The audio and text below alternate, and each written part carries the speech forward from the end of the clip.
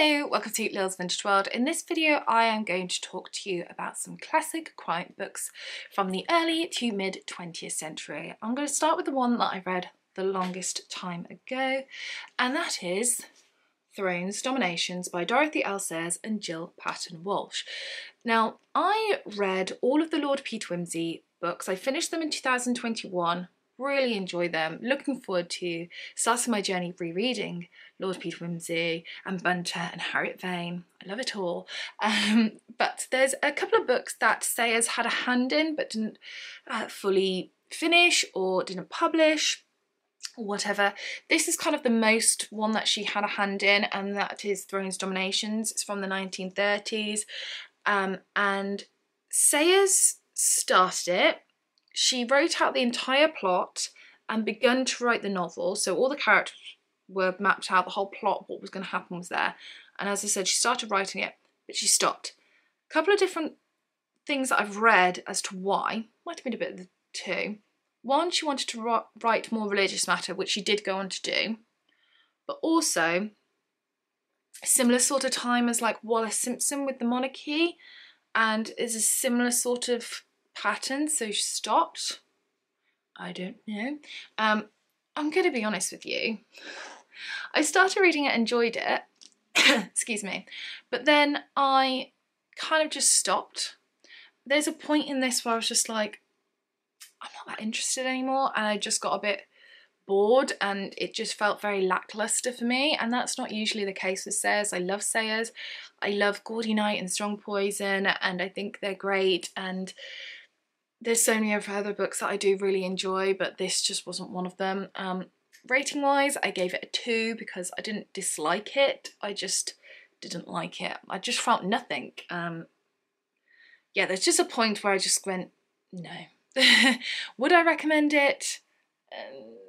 Not really, to be honest. I would say just read one of her Lord Peter Wimsey, and if you've read them all, just reread them again because they're great. So not one that I would recommend, really, sorry to say. The next book that I have to share with you is Cinderella Goes to the Morgue by Nancy Spain. This book is originally from the year 1950, but has been republished in this lovely edition by Virago in the year 2021.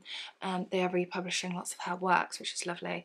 This is set around Christmas time, and I read it around Christmas time, and as lots of things happened at Christmas, one of which is pantomimes, and that is no exception now, as it was in 1950. And here we are at pantomime of Cinderella, and we have a cast and crew there, and a trap door is open and someone falls down it and dies. And, you know, it's one of those things, oh, what a tragic accident. But then someone else dies, and it's like, was it an accident? We have our sleuths Miriam and Natasha there that aren't, they're not the regular sleuths, they're not a Lord Peter or Miss Marple, Miss Silver, Poirot, Sherlock Holmes. They're not that type. They're not that nosy, but they are very subtle, and they're always there and present, and they do end up working it out, but they just don't get in the way as much. It's one of these books that I often forget that I am reading crime, because it's very funny, it's very warm, it's very witty, it's just a very nice book from the 1950s that occasionally a murder happens. Oh, that sounds awful. But you know what I mean, like sometimes when a murder's not happening, it's one of those things where you can easily just get swept up in the writing because it's quite humorous. There was a section here that did make me laugh out loud, which was they're having breakfast, and then Nancy Spain writes a line, something like, you don't need to know how they're eating breakfast. Just literally like, okay. And it's funny and I like it. And Nancy Spain books I like to describe as wonderfully weird. They're not the usual type of classic crime book that, you know, we're perhaps used to, but they work and I enjoy them very, very much so. And I know they're very much Marmite books. I think you either love them or you just don't, because they're just so odd. But yeah, just for me this was a pure delight, and actually for me this was, I think, the favourite that I've read of hers so far, just because I think the pacing was really well. I mean, we're getting on for 400 pages. Nancy Spain's books are quite big, they're quite chunky, and for me they are too long in terms of a classic crime. I like it to be done within about 300 pages. You know, I like short, sharp, to the point, keeps me going, keeps me hooked, and keeps me trying to work out who could have done it. But the pacing of this I actually thought was fantastic, and would I chop anything out of this? Probably not much at all, really. I think a little edit, but not loads. And as I said, I think this is the best paced so far, and I'm really looking forward to reading more of Nancy Spain, and I hope Virago continue to republish her work in these beautiful, beautiful editions. And then last but not least, I have Patricia Wentworth, Mr. Zero. This is the first standalone of Patricia Wentworth that I've ever read. So in 2021 I completed the Miss Silver series. There's over 30 books, read them all. Oh, they were good. And I have a new journey similar to Sayers where I'm going to be rereading them, and I'm very much looking forward to that. But I knew Sayers did standalones. A little bit apprehensive going in, because when it comes to, say, Agatha Christie, I would much prefer to reread a Poirot or a Marple or a Tommy and Tuppence than I would a standalone. Just personal preference. In particular Poirot, much rather read him than I would a standalone. I just think his books, and just generally books with reoccurring detectives, are stronger than standalones. So I was a little bit apprehensive going in, but actually I thought it was really, really good.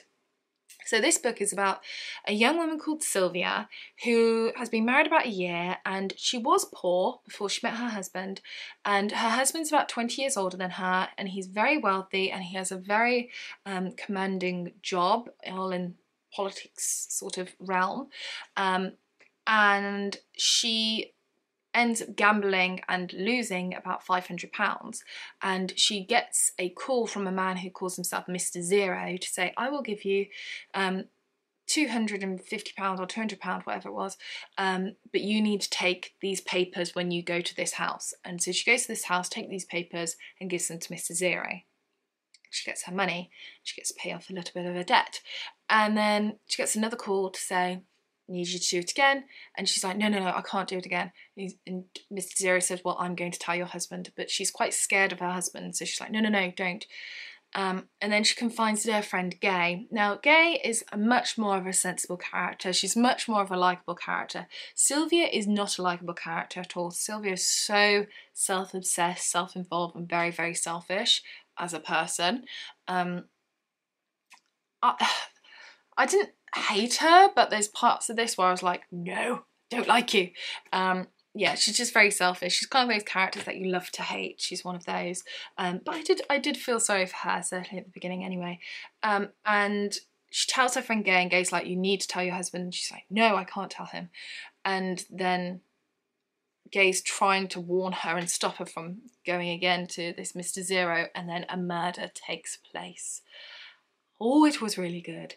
It's the typical Patricia Wentworth writing style that I just love and adore, and her characters are always written so well, and this was no exception here. So yes, really, really enjoyed it. Really highly recommend it. This is published by Dean Street Press, so this means that at some point this book went out of print, and that breaks my heart because Patricia Wentworth is so good, and definitely doesn't deserve to be out of print. Definitely not, because she's so good. Same with Nancy Spain. Why did these go out of print? They shouldn't have been out of print. Wonderful books. Anyway, that is it. Those are the classic crime books that I have read recently, these three. Have you read any of these three? So my favourites, clear favourites, were the Nancy Spain and Patricia Wentworth. Sayers, it was meh, but it has pushed me to, perhaps I think I might pick up Gaudy Night again very soon, because I'm definitely due a reread. Anyway, let me know what you think of these books if you've read them. If you haven't read them, let me know if they're on your wish list, and I shall see you very soon for my next video. Thanks for watching. Bye.